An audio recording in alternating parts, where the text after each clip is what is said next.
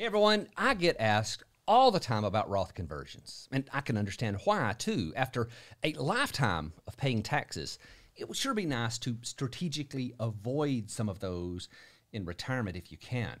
And so this is something that we look at in every retirement plan we do.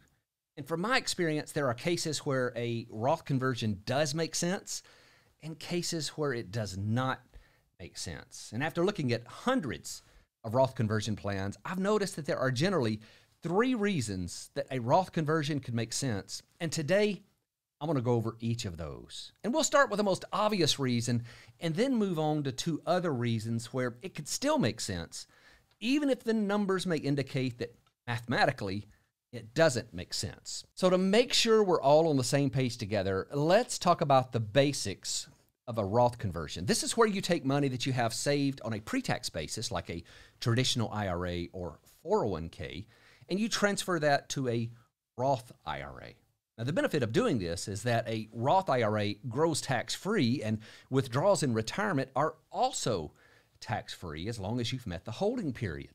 But the downside is that when you do a Roth conversion, you pay income taxes on the amount that you convert at your current tax rate. And this can get very expensive, so the most obvious analysis is always centered around answering the question, will paying my taxes up front reduce my overall taxes throughout retirement? Now, I think there are a couple of other things to consider as well, but let's get started off by looking at the first reason to convert to a Roth. Will it reduce your overall taxes in retirement? So for our example, let's assume that we have a couple who is 62 and ready to retire. They have an IRA that's worth $800,000 and a joint brokerage account that's worth about $400,000 with a cost basis of $350,000, which just means that $50,000 of that account is subject to capital gains taxes.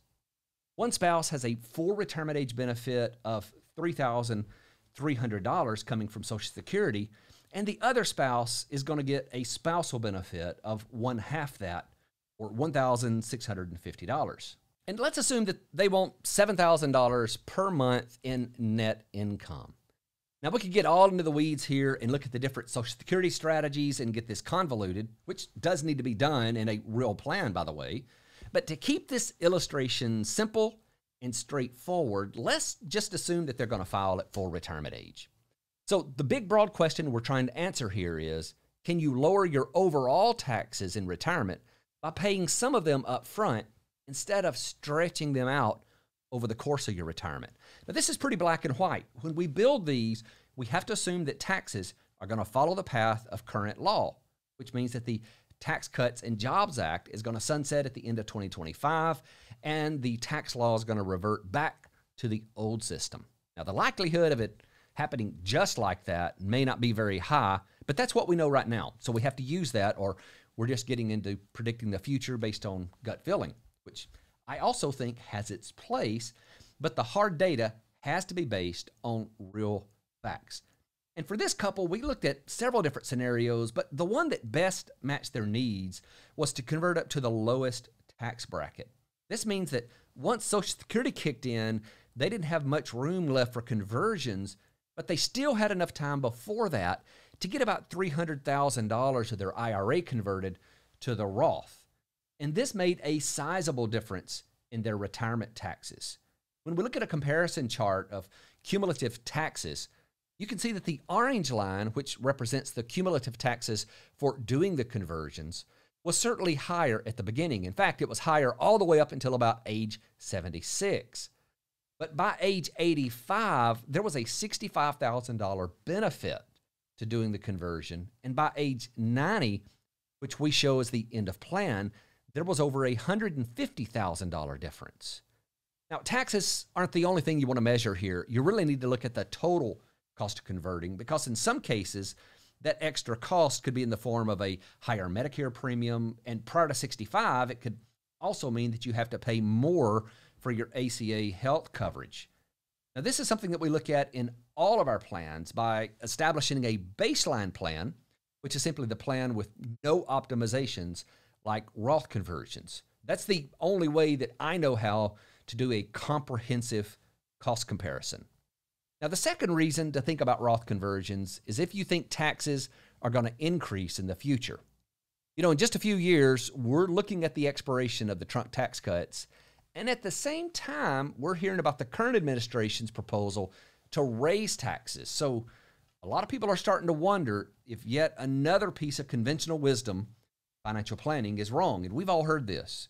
You should put your money in pre-tax savings because when you retire, taxes should be lower. Well, maybe not. In fact, right now, taxes are about as low as they've ever been. Let me show you an example. Let's say that you retired in 1980 and wanted $33,000 in gross annual income. Now, that may sound low today, but adjusted for inflation, that's about $120,000 today. So how much would you have owed in taxes on that $33,000 back in 1980? Well, when you apply the adjustments that were in place then and run that taxable income through the brackets, that would leave you a tax bill of about an effective rate of 23%. So that same amount, adjusted for inflation, again, would be $120,000. When you use today's brackets and today's adjustments, that's going to leave you with a rate of about 13%. So I don't think it's beyond the scope of possibilities that we could see tax rates go back up. And right now, that's not something that's being accounted for when we do a Roth conversion analysis. You can't, because it gets into the crystal ball thinking and trying to predict the future. Right now, we just have to move forward with assuming that at the end of 2025, the Trump tax cuts are going to sunset and the old tax rates are going to come back in. But if rates get adjusted higher, that's a game changer. And this is the part of retirement planning that has to be individually determined. You know, I often tell people that a retirement plan is one half data and one half emotions. Ultimately, you have to look at a plan that has actual, real numbers and then determine how you feel about those numbers. If you feel fairly certain that taxes are going to go up in the future, you may want to ignore the Roth analysis, even if it's telling you it doesn't make sense based on what we know right now. And the third reason to consider Roth conversions is that you want to lower taxes to your heirs. You know, I see a fair number of cases where someone has saved more than they're going to spend. And a lot of times that money is in an IRA or a 401k. And even though they're going to take distributions, there's no way they'll deplete the balance before they die. And in most cases, they're perfectly fine with this because they're just going to leave it to their kids. Now, what a lot of people don't realize is that the rules have changed on how your kids are going to have to distribute that account. In the past, they could spread it out over their lifetime. But now they have to empty it out in 10 years. This means that if they have decent earnings, this is going to push them way up in the tax brackets, which ultimately means that more of your money is going to be left to Uncle Sam than you may have intended.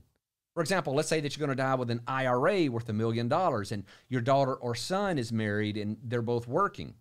It's certainly conceivable that they could pay 25% or more of that inherited IRA in taxes.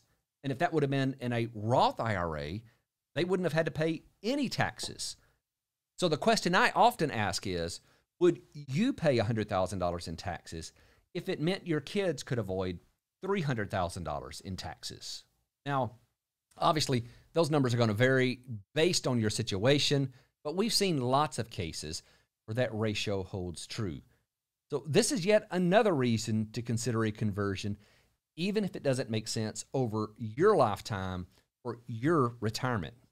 Ultimately, I do think that everyone should have a Roth conversion analysis. It's not going to make sense for everyone, for sure, to actually do a Roth conversion, but you have to at least get the numbers so you can make a decision.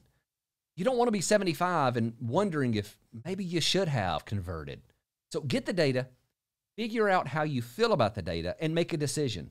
And if you want help with this, we do this as part of every retirement roadmap plan we do. And if you're not familiar with our plan already, I'm going to link up a page down below that goes into more detail and has our calendar on it so you can actually schedule a call with either me or someone on my team, and we can talk this through. Thanks so much for watching. Look forward to talking to you soon.